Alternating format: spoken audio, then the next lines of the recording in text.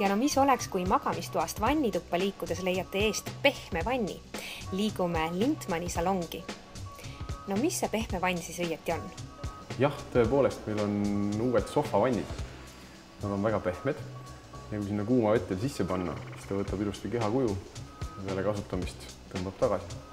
Kui otsustada selle pehme vanni kasuks, siis nendele vannidele me pakume unikaalset väliskesta, mis sobib väga hästi sellises klassikalises antiikses interiööris.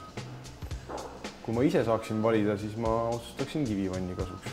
Kindlasti oma olemuselt ja vastupidavuselt on ta kõige töökindlam ja kõige pikema elueaga. Olen kuulnud, et kivivanni hooldus ei ole just kõige kergem. Kuidas sellega lood? Kuna kõik meie kivivannid on kaetud matist, akrüülist pinnakattega, siis see pind absoluutselt ei ima mitte mingisugust mustust.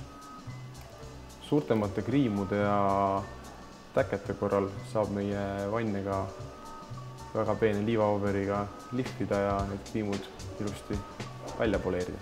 Meie vannide üheks järipäraks on see, et meil on sarnase disainiga kivivalamud, mis näevad välja kui minikoopiad.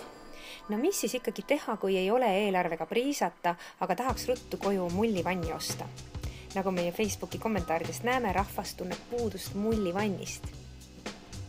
Meilt on võimalik saada väga hea hinnaga erinevaid sarju. Septembrikuus jõudis meile müüki soodsa hinnaga 3 mullivanni, milleks on Saint-Tropez, Bordeaux ja Marseille.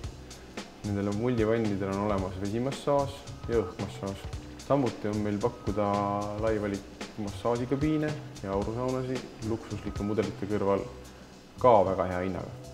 Keraamiliste plaatide puhul on meil väga hea hinnaga Alaska sari. Tegemist on siis digitaalse trükiga printsarjaga, mis näeb väga tõetruu välja. Ja siit ka see vaataja auhind, mille väljaloosimises on võimalik terve november meie Facebookis ka osaleda. Pehme kivist mullidega või mullideta vanni saate kiirelt kätte Lintmanist, aga üks kallis vann on võimalik ka võita endale meie Facebookis.